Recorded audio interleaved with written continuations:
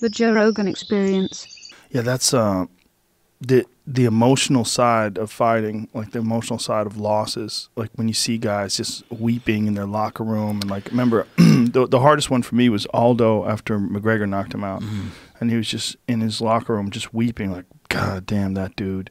That's a tough one too, because you know that's gonna stay like in infamy. You know what I mean? Yeah, like, forever. And Always. Conor's probably the worst guy because he's gonna tell everybody about it, and everybody's gonna want to cover it, and that's just the way it goes. It was such a picture-perfect punch, too. Yeah, I mean... And he slides back, boom, drops that left hand in there. I was in the crowd, and I was told I was getting the winner of that fight. And then when it went down like that, I just knew that wasn't going to happen.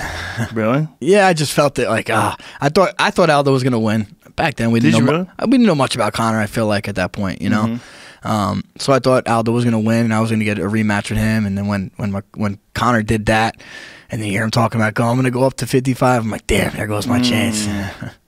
Yeah, the Aldo fight was crazy because I think that was the first time that anybody ever really disrespected Aldo. Because Aldo was the fucking man for so long. I mean, and the crazy thing about Aldo is he's still only 32 years old. Yeah. Like we were talking about that with the Marlon fight. Right. Is he though? Is he really? Yeah, I know. What do you think? I don't know. Well, they've been following him since the WEC. Yeah, I mean, he was like 20 then, so he kind of has to be 32. I mean, he was WEC champion a long fucking time ago, man. Yeah. You know, I mean, you go back and think about when he knocked out Cub Swanson with that flying knee. That was a long time ago. It was like a double knee, right? Yes, boom, yeah. Dude, he was so fucking athletic. Explosive. Like, I don't know. When did he stop throwing leg kicks? I don't know, man. I would like to ask him.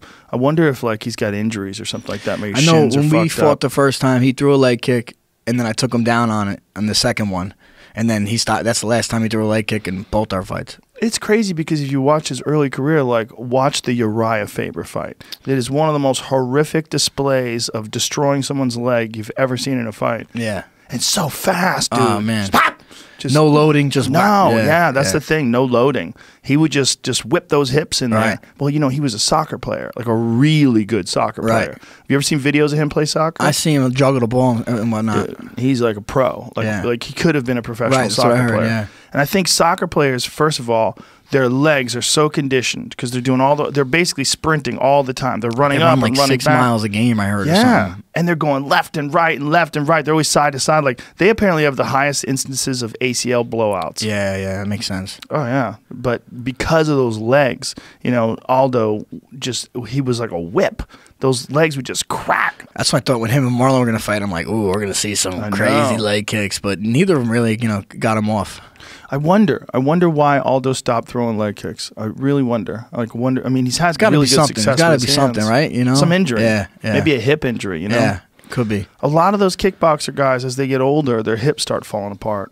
You know, it seems to be a big issue with some guys. Like John Wayne Parr needs a hip replacement. Right. Yeah, I mean, he just had his last fight. He won in a boxing match. Yeah, and I saw that. Which is great. Huge for him. He's the man, dude. He's such a good guy to follow. Yeah, he's such awesome. a good energy, such a positive dude. And so is his whole family. He's just a great, his daughter's happy dude. got like 30 fights already. His daughter's a beast. Yeah, she's a beast, man. I think she's like 14 now.